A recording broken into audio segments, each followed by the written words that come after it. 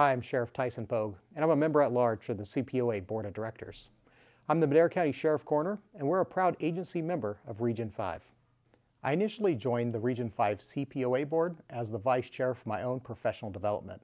My reasons for serving on the board went from an opportunity for professional development to an opportunity to help be a voice of law enforcement.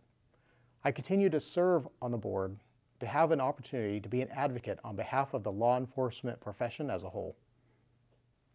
One goal I have for the CPOA board this year is to make a dedicated effort to showcase the value of the association.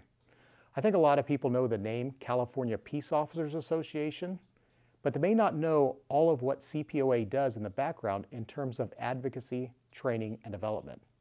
So I really want to make sure our membership knows how CPOA benefits them both individually and collectively.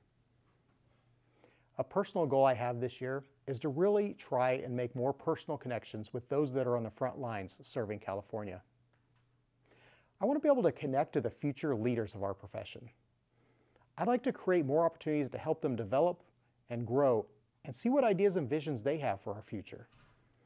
I really want an unfiltered view of what we can do to support them as they navigate some of the most difficult times in modern history.